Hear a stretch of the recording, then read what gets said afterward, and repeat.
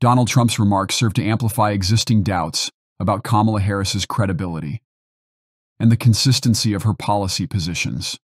His insinuation that Harris is more focused on gaining political favor than adhering to principles resonates with an audience that is skeptical of political opportunism. This narrative bolsters the broader criticism of the current administration, portraying its leaders as willing to say whatever is necessary to maintain power, often at the expense of genuine principles. For those who prioritize authenticity and moral consistency, Trump's comments can be seen as endorsing a leadership style that, while controversial, is perceived as more straightforward and honest. She said, there will never be fracking, we will never frack. And everything that she said would do, she's now doing it. There's like 12 or 14 things.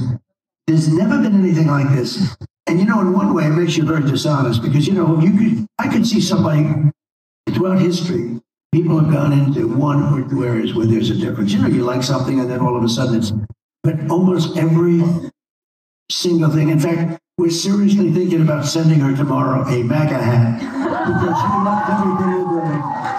So we're going to send her a nice, bright, make America great again hat. You should do that. Trump's critique can be interpreted as an attack on political consistency and opportunism. The public often values leadership qualities such as integrity, consistency, and honesty, and Trump's targeting of Harris, highlighting her shifting stance on issues like fracking, underscores a common criticism that many politicians, particularly on the left, alter their positions based on political convenience rather than firm beliefs. The suggestion of sending her a MAGA hat serves as a humorous jab, implying that her policies, whether she admits it or not, now align more closely with Trump's own positions.